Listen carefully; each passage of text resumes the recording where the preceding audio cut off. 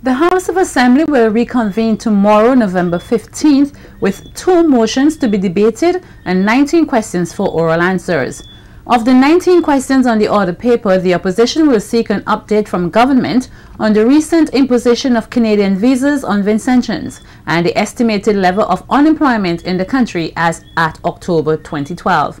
Debate will continue on the private sector development motion tabled by Senator David Brown and the motion on the crime situation in St. Vincent and the Grenadines tabled by opposition leader Annie Mustas. 2 bills will have their first reading. They are the Proceeds of Crime and Money Laundering and the Law Revision Amendment bills. The St. Joseph Spiritual Baptist Church Incorporation Bill 2012 by the Speaker of the House will have its second reading. Tomorrow's session begins at 10 a.m.